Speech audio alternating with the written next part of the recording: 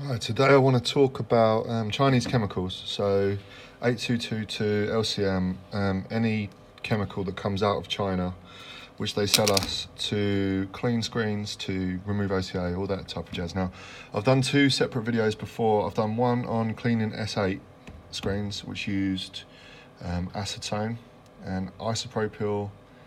That was it. I've done another video on cleaning the OCA to use 3-in-1, so that's cleaning the OCA on top of the polarizer on iPhone LCD screens.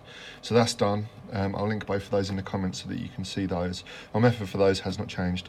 Today there's some screens I'm running for today. I've got 6S, 7, 8 and 7 Plus. I'm going to clean the polarizer glue from these. I'm going to show you how I do that. And I'm not going to use any Chinese chemicals at all. I'm going to use, here I've got isopropyl, but I won't actually be using it. I've got acetone in this bottle here. I've got white lint-free cloths at the back there, and I've got melamine sponge, magic sponge they call it, that's readily available throughout the West. Right, so I don't put anything on this screen. This is an iPhone 6S screen. Simon Nash on my Facebook group, he was kind enough to point out these red blade holders. When I swap the blade over, I'll show you the inside of it. So one swipe up there, on the other side. One swipe up, and you can see the glue that's left over afterwards. Now you don't want to fight with that. I'm happy with that. I will now put a bit of acetone. On some white sponge in the middle, wait for it to start drying before I go to the edges. If you go to the edges while it's still quite wet, then it goes into the backlight through the edges and it creates sort of either wet spots, which are really visible on all colours, or the diagonal white lines. You can get those as well. So there you can see, I've got the worst of that glue off, but there's still quite a lot of rubbish on there. So I'm just going to get a white cloth and clean it up.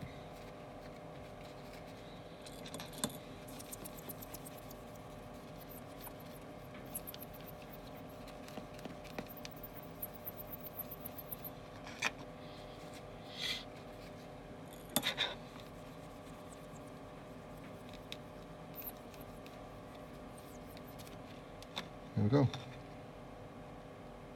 It's nice and clean. Right, I'm going to stack that just on the top there and move on to the next one.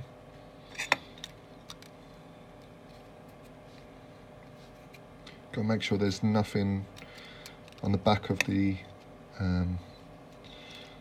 screen, because if there is, as you're pushing down with the blade here, as you push down, if there is anything on the back, it can crack the front panel.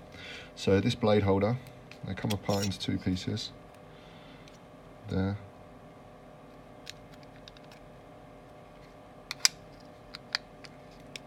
This helps apply even pressure along the blade, which helps remove the glue nicely.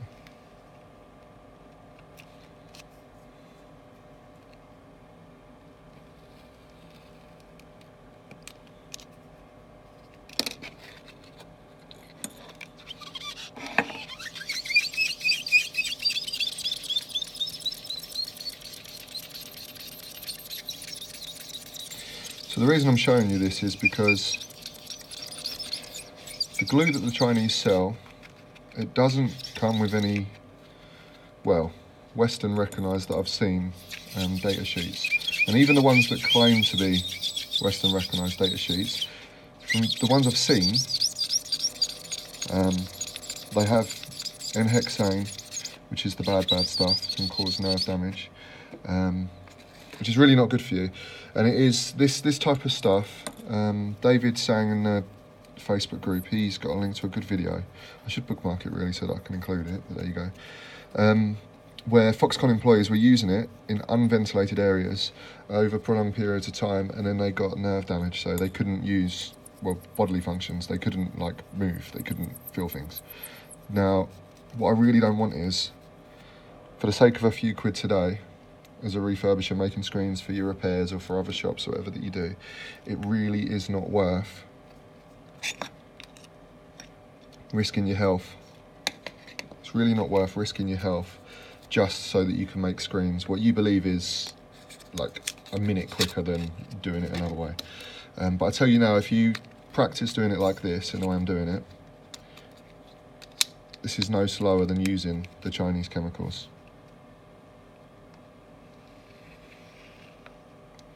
Now, although I'm using acetone and I'm saying how unsafe the Chinese chemicals are, the room that I'm in, I have a carbon filter, big carbon filter, which does the whole room. It's not a huge room. And then I've got an extraction fan which extracts from the room, and I've got an intake van which blows air in from outside, so I'm constantly replacing the air that's in the room. If I'm honest, I'd like them to be a bit stronger, because working with any chemicals, I just like the air to be replaced and to be nice and clean all the time. I don't care whether it's isopropyl, acetone, LCM, 8222, none of these screens are worth my health.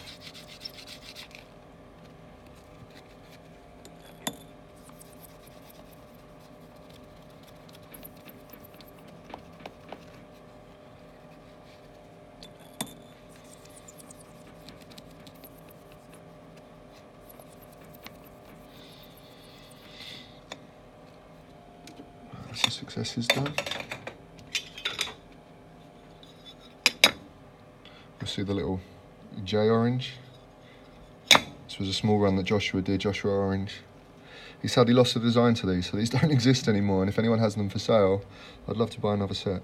These are my 7G screens. I've already removed the blue rubber type glue from the top.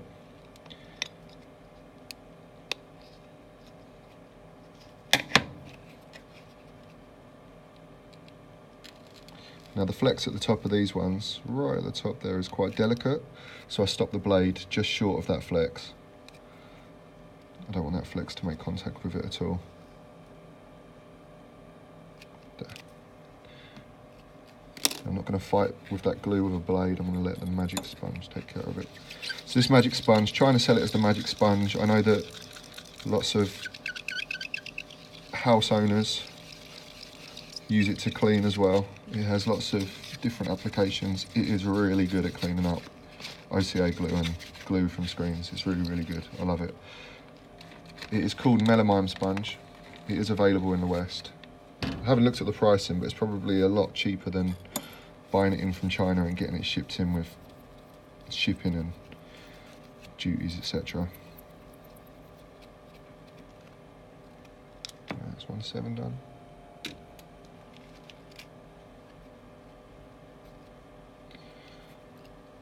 Now, before I got these Joshua Orange moulds, I used to just use a silicone mat.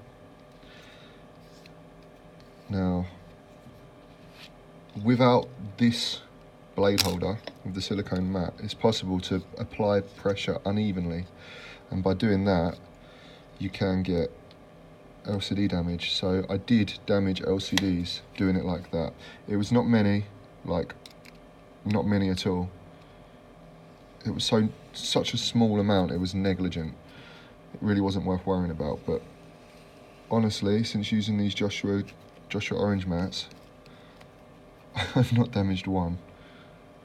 Removing the polarizer or cleaning like this. Now, removing the polarizer, I've shown you a wire method before, that's nice and safe. Needs a slightly stronger vac, but that's nice and safe. But using the cheap polarizer remover blade machine, they're all pretty similar, but using that, I have not broken one screen using these moulds. Needless to say, I've gone back to the hot blade method with the machine to remove those.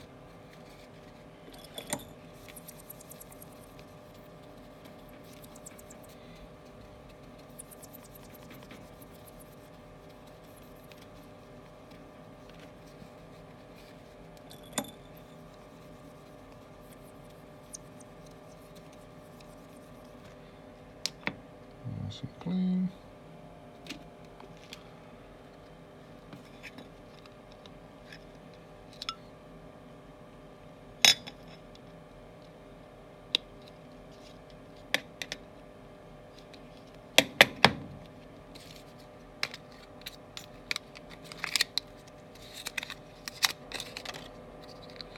So these blades have two sides. They're double-sided.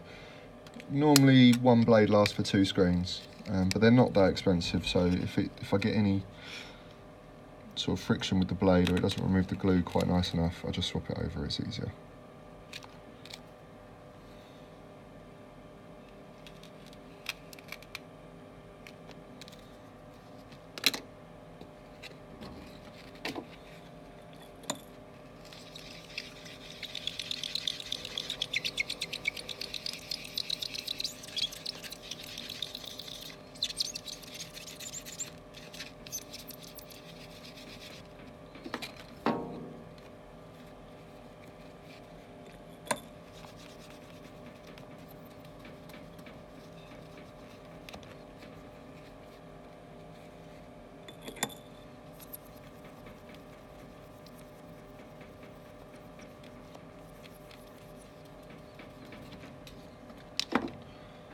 So 7 and 8's done.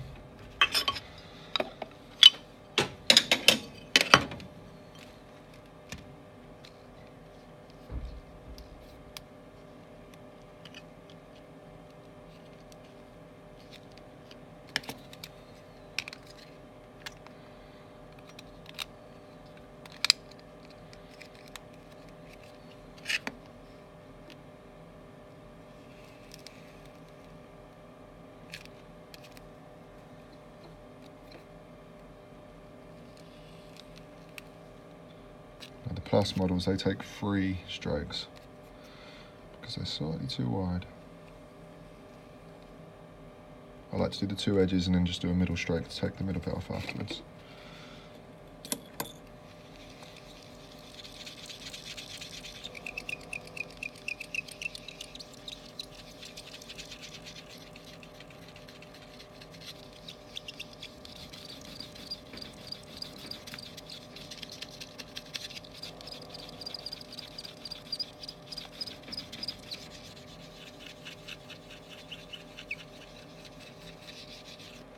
Now with the sponge, you don't have to press too hard, you can just sort of let the sponge do its job.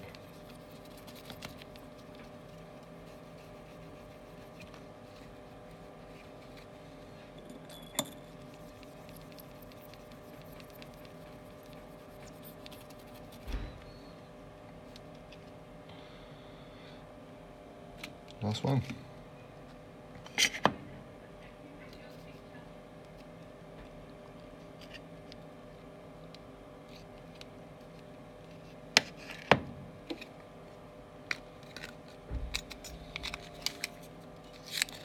So like I said at the beginning, don't use Chinese chemicals. I run iPhone, all LCDs, OLEDs. I do Samsungs, all edge models, and I have no reason at any point to use Chinese chemicals. And to be honest with you, even if there was a magic Chinese chemical that did help, I don't think that I would use it even if it's sort of half the time that a screen would take to make. The margins on the OLED screens are so big that I'd rather take my time and look after my health than risk it with Chinese chemicals that no one has any idea what is in them.